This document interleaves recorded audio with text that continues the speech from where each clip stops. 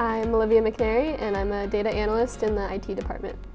Originally I chose the internship because fun local company to be at and I'd heard really good things. And I came in on my first day and my boss said, "What do you know about construction?" I said nothing.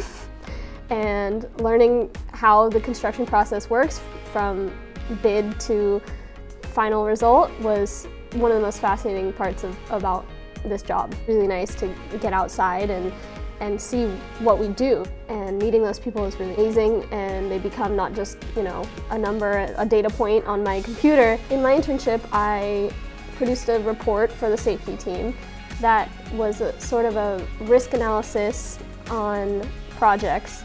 I was really proud of that report because it actually went into operation and the safety team used it. I really enjoy those meetings and helping people kind of see what's possible with the data.